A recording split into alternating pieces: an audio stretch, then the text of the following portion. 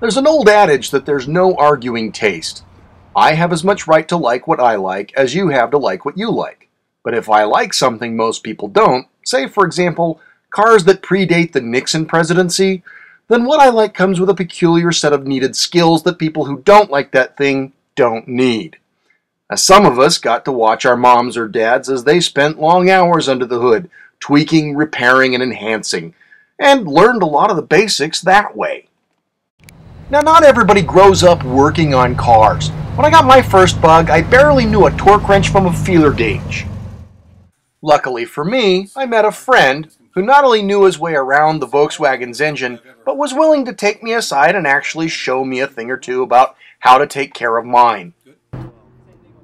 And it's true that if you don't have somebody who can show you the ropes, you can't always get the manual. But if you don't already speak the language, it might as well be written in Greek, or German, or Klingon for that matter. Modern cars don't expect you to know much, especially not the kinds of things that are basic maintenance to a classic like this. Actually, that's kind of the purpose of this video. I want to make sure that you know how to keep your Volkswagen happy. If my dad's car is happy, he's happy. Now, it doesn't take a genius or an expert to do most of the maintenance on an old bug. So today what we're going to do is we're going to adjust the valves that control the flow of fuel-air mixture into the combustion chamber and exhaust out. And don't worry if you don't have a fancy engine bay like this one. I usually do this in my driveway. It's important to make this adjustment periodically, and the reason for that is because you get a lot of wear in between these surfaces, here and here. And when you do that, it creates leakage in the combustion chamber. The car will still run, even if it's not perfect. Volkswagens are very forgiving, but you do lose efficiency. The first thing you're going to need to accomplish this project is your tools. And what we have here, the first tool being your flathead screwdriver, 13mm open end wrench, your feeler gauges, which are increments of thousandths of an inch and millimeter, your sockets, both 13 and 15mm, and your ratchet. Probably one of the most important tools is your torque wrench. There's many different kinds of torque wrenches. We chose a dialed torque wrench. The torque wrenches range from $50 all the way up to $300, depending on the quality that you want. I recommend going for quality. If you're doing something important here, you need a specific torque, so go quality. Since you're going to be lifting the car to do the project, you're going to want a jack. Now this jack is 2 tons, which is more than enough to lift this car. Lift this car, not hold it up. In order to hold it up, you're going to want these jack stands. So speaking of stuff falling on you, you're going to be under your car looking up where things are going to come down and hit you in the eye. So protect your eyes. Rounding out your supplies, gloves. Now you can get latex, but some people have allergies. These are nitrile. No allergy problems. See that disky-like looking spot right there on the bottom of the transaxle? That is where we're going to put the jack.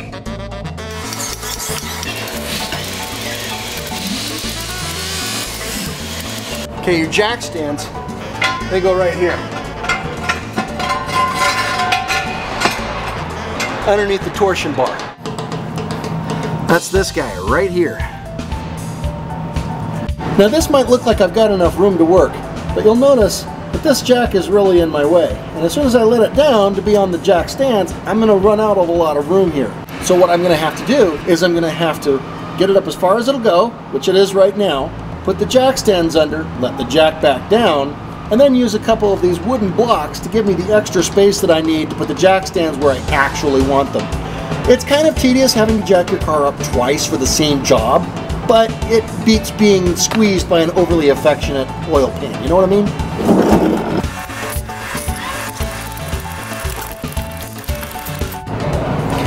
When jacking up your car, the car will move a few inches, as you can see here.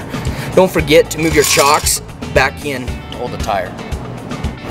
Once your chocks are in place, come back here and reset your jack stands. Also, make sure they're directly under the torsion bar. The The first thing I'm going to do is I'm going to pull off the passenger side valve cover. Just slip your screwdriver under this wire right here. Flip it on down. She might fight you a little, but not terribly hard. She might drip a little too. So if you're doing this in the living room, your wife or mom is going to be ticked. Next, what I'm going to do is I'm going to take off this rocker arm assembly so I can tighten. There are 4 head studs just underneath of that. This one's 13 millimeter. So that's the socket you're going to need.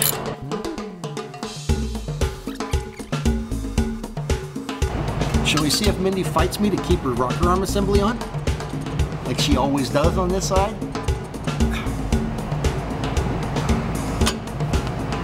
Oh, thanks, man. Now this is where we're going to use the torque wrench. That head stud I was just pointing to needs to either be tightened down to 20 foot-pounds for an 8 millimeter stud or 25 foot-pounds for a 10 millimeter stud. You'll be able to tell which is which because the bolts that hold on the rocker arm assembly that we just pulled off, they're 8 millimeter. So if the head studs are bigger than that, they're 10 millimeter. Obviously Mindy's are 8, so we've already set our torque wrench to 20 foot-pounds. Now as we tighten these down, you don't want to just start at one end or the other and work your way across. Start with the middle two, and then do the outsides. And then when you dial in your specific torque, when you're cranking on this, you always want to pull, you never want to push. When you pull on this without bouncing, it'll give you a click letting you know when you meet your torque.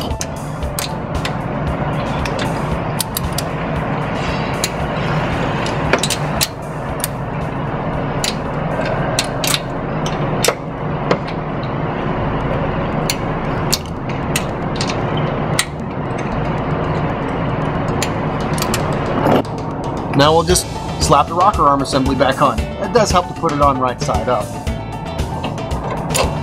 And it's usually kind of a trick to get these push rods back into their sockets.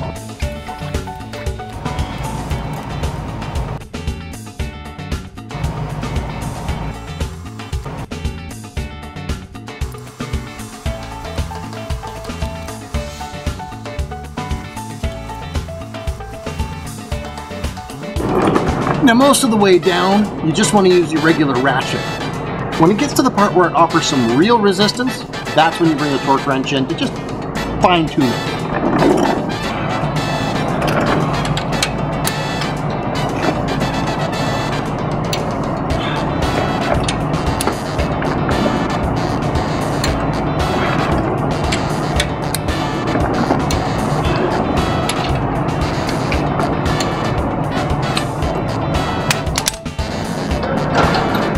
At this point, I'm going to turn the engine complete through a full cycle.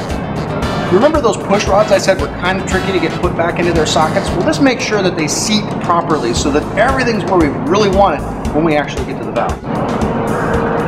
When turning the pulleys, the manual says use a 19mm and a 21mm socket to do so. I'm going to go ahead and just use my hand.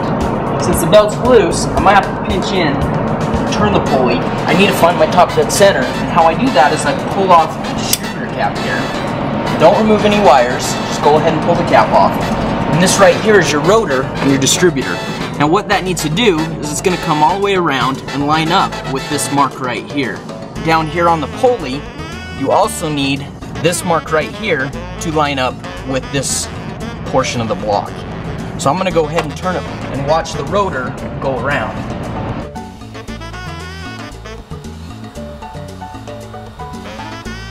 This is your head, and these are the components that will be in your head that sits on top of your block. This push tube rides along another shaft in the block, and when this load comes around, it pushes on the push rod to lift this rocker up this way. Now this screw pushes down on the valve, which opens it up, and the spring allows it to all reseat. We're ready to begin our valve adjustment on piston number 1. You can see here both valves. My feeler gauge is at 6/1000 of an inch, and that's what we're looking at for the clearance. I'll slide this right between the top of the valve stem and the adjusting screw to get my 6/1000 of an inch. You want it to kind of grab a little bit, so you have a little bit of grab there. If 7/1000 of an inch fits, it's too loose. right here, the screw, this is where we're making our adjustment. To adjust this, we're backing off our lock nut, adjusting the screw to get our 6/1000 of an inch, and then once we achieve this, we screw our lock nut back down.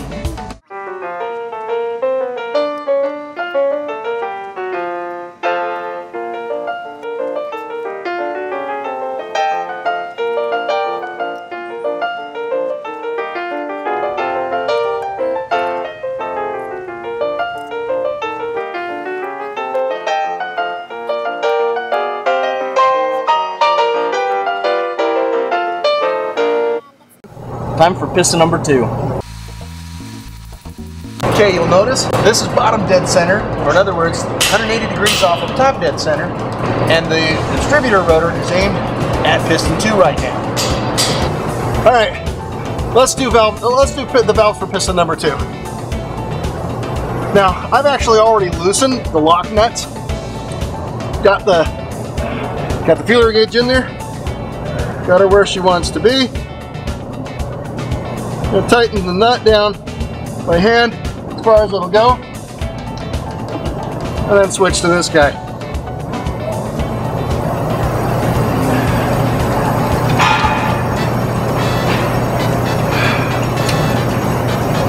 Beautimous. Sometimes what will happen as you loosen the lock nut, the adjusting screw will come with it. If it gets stuck together like that, not a big deal, just tighten the screw back down, and you may actually have to hold the screw in place while you tighten it. It can be tricky with only one hand, but it's totally doable.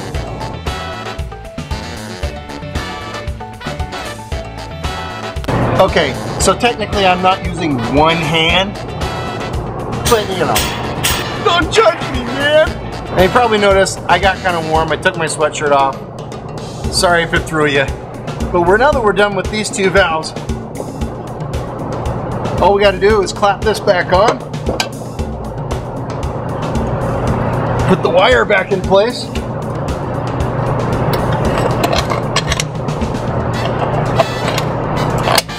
and pull down to make sure it seats.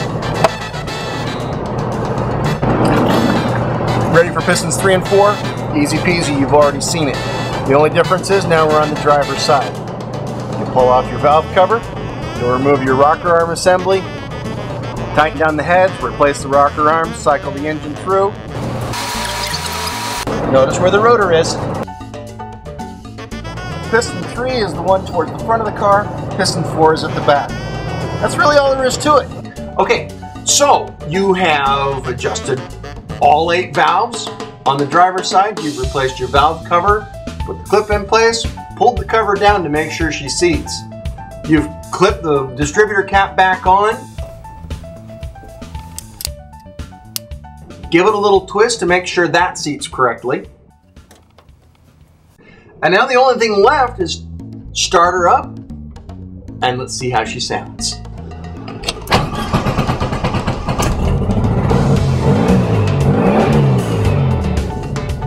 Now we're just going to give it a little rev, listen for any knocking or tapping noises.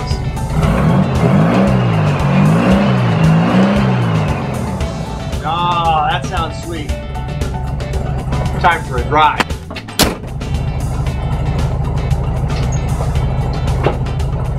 See you down the road. Try it again. Wait, so he can be in the video, but I can't? Yeah, that's Big Bird. Oh, I'm so cool. Yeah. Daddy!